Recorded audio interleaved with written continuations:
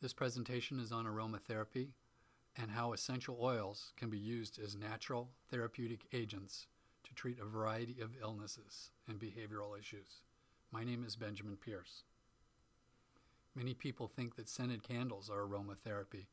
While they look nice and provide a beautiful ambience and smell well, they certainly don't elicit any response physiologically from the body. You need essential oils for that. Essential oils are complex, highly fragrant, and volatile substances with varying degrees of complexity, fragrance, and volatility. They're the most potent and concentrated extracts of various parts of flowers, fruits, leaves, spices, roots, and woods. The plant's essence molecules are approximately 75 to 100 times more concentrated as an essential oil than they are in the dried plant. The essential oils were really what the ancient people had for medicine. They were used by healers to treat a multitude of symptoms. A single oil can contain hundreds of constituents that are molecularly aligned in exactly the right manner to trigger a number of responses in the human body. Essential oils are stored in minute quantities in special cells, ducts, glandular hairs in plants. By giving the plant its aromatic essence, they're also intended to give the plant its life force. They also protect the plant from parasites and disease and play an important role in fertilization and assist in the plant's adaptation to its environment. There's several primary functional groups of types of essential oils: the monoterpenes, esters, aldehydes, ketones, alcohols, phenols, and oxides. Let's briefly explore each. Monoterpenes. They have antiviral, antiseptic, bactericidal, and can be highly irritating to the skin. Examples of monoterpenes include lemon, pine, and frankincense. Esters. They're fungicidal, sedating, very aromatically pleasing. Examples are bergamot, clary sage, and lavender. Aldehydes. Sedating and antiseptic. Examples are melissa, lemongrass, and citronella. Ketones. Ketones ease congestion, aid the flow of mucus, and can be toxic. Examples are fennel, hyssop, and sage. Alcohols. Alcohols, as you know, are very antiseptic, antiviral, with uplifting qualities. Example, rosewood, geranium, and rose. Phenols. Phenols are bactericidal and strongly stimulating, but can be irritating to the skin. Examples of phenols include clove, thyme, and oregano. Oxides. Oxides can be expectorant and bactericidal. Examples of oxides are rosemary and tea tree. Quality is really important. The FDA requirement for labeling a product as pure only has to have 5% of the product. There are three main grades of essential oils. Grade A are those oils that are organically grown, no alcohols, synthetics, solvents, or extenders. Grade B, non-organic, may contain solvents, has 2 or more chemical constituents falling outside of international standards. And grade C contains alcohols, solvents, or extenders, essentially perfume quality. If you want any type of a therapeutic response from the body, it must come from grade A essential oils. Well, the Europeans have set quality standards for determining when an oil is therapeutic grade, that is grade A. Therapeutic grade A oils must meet ANFOR and ISO standards. ANFOR is the Association of French Normalization Organization Regulation, and ISO is International Standards Organization.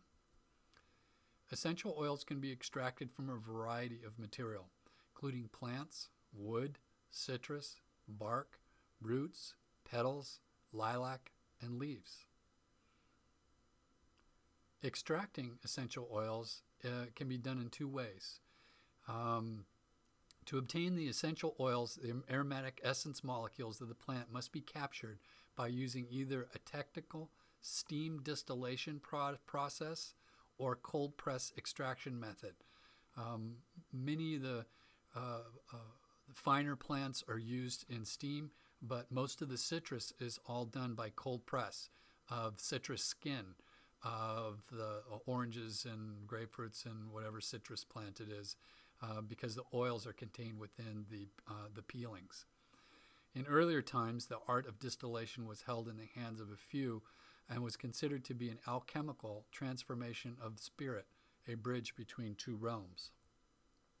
Essential oils are found and produced all over the world. For example, in Oregon, they produce chamomile, clary sage, and peppermint. Mexico is known for its vanilla. Brazil for its eucalyptus and rosewood. Spain for its cypress, fennel, rosemary, and sage. Tunisia for rosemary and neroli. Somalia, of course, for frankincense and myrrh. Madagascar, ylang ylang, black pepper, clove, cinnamon, vanilla. India is known, of course, for its jasmine, sandalwood, and patchouli. China for eucalyptus and ginger root. And Russia for fir needle and clary sage. Again, be careful. There's many people who produce essential oils, and you need to buy them from a reliable source that are deemed grade A in order for them to have any therapeutic value at all. So what is aromatherapy? Well, aromatherapy is the art of using essential oils to benefit your physical, spiritual, and psychological well-being. Traditionally used for fragrance or promoting health and well-being, or for use in worship to promote relaxation and spirituality. Aromatherapy. Well, this is how it works. Fragrance is the essence of long-term memories. One whiff of a childhood aroma can set in motion, bringing back thoughts, faces, and feelings long forgotten. I still remember the smell of my grandmother's cinnamon buns that she made, and every time I smell a cinnamon bun at the mall or in a bakery, it reminds me of my grandmother. Fragrance actually consists of volatile molecules that float around in the air. Millions of olfactory receptor cells line our nose, and the aroma causes these nerves to fire and send messages to the limbic area of our brain. Messages travel to other parts of the brain, activating thought and memory.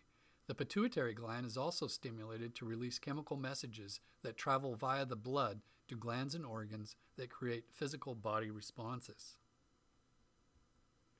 So aromatherapy is used to increase sensory stimulation, encourage self-esteem, and work against a sense of isolation. It also is assisting with the positive associations with touch, remote memory, activities of daily living, and stabilization of functional levels. Aromatherapy provides opportunities to communicate non-verbally and provide meaningful activities for caregivers and residents. Aromatherapy specifically will enhance reminiscence, mood retrieval, and also provide mood stabilization. And that's a beautiful nutmeg plant. So before knowing we smell an aroma, our subconscious mind receives and reacts to it. Aromatherapy can benefit stress-related problems and promote a positive state of energy, health, and well-being. Aromatherapy can be provided in large and small group settings or even one-on-one.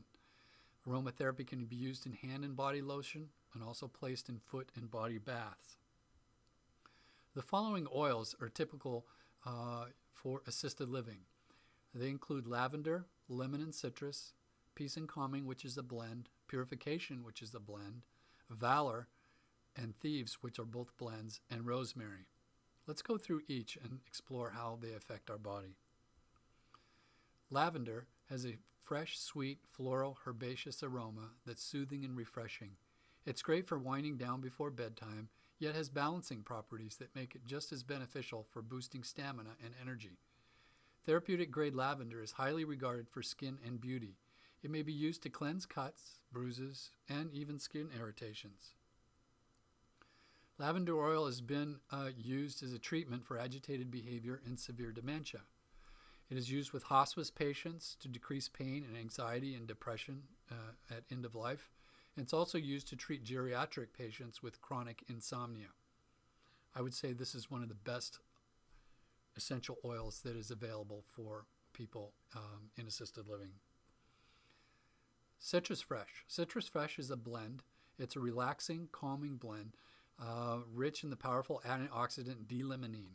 It supports the immune system and overall health while bringing about a sense of well-being, creativity, and feelings of joy. It also works as an air purifier, and it's actually good as an appetite stimulant if you diffuse it into the air prior to a meal. And it's very emotionally uplifting.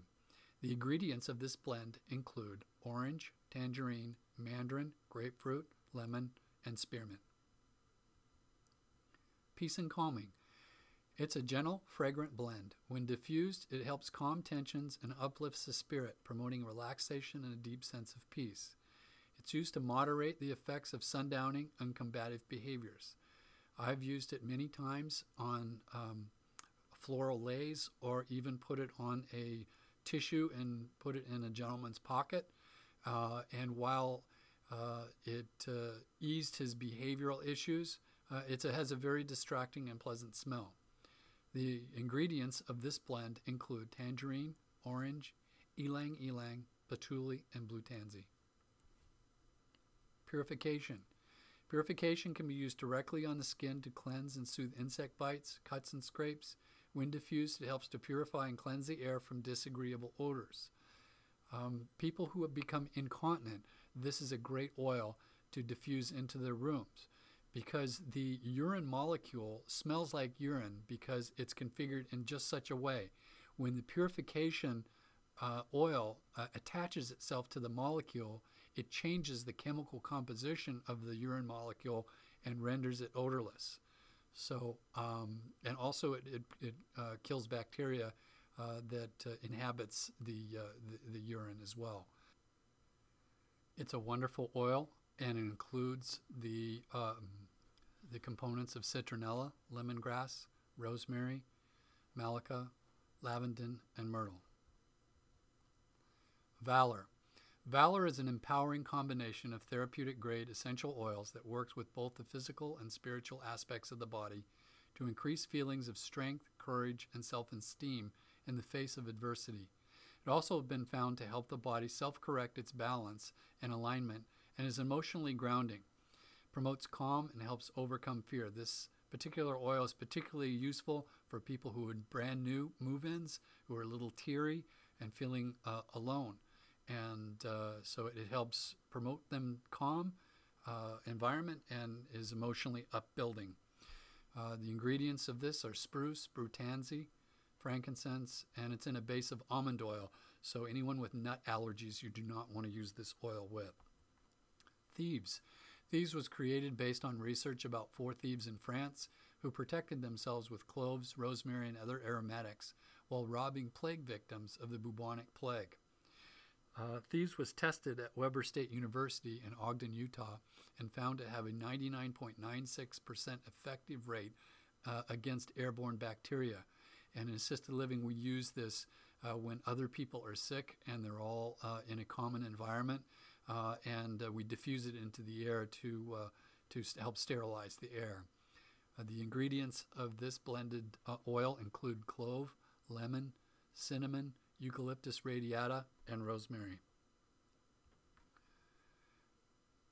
Rosemary. Rosemary has a fresh, herbaceous, sweet, slightly medicinal aroma. It's an energizing oil. It may be beneficial for help to restore mental alertness. Also, it's good when people experience fatigue. It's helpful with lung, chest, and sinus infection. Protects acetylcholine, and it's also a very powerful antioxidant. So there are many oils that are stimulating and uplifting, and there are other oils who are relaxing and sedating. Examples of the stimulating oils are clary sage, peppermint, rosemary, mandarin, lemongrass, bergamot, jasmine, orange, melissa, and grapefruit.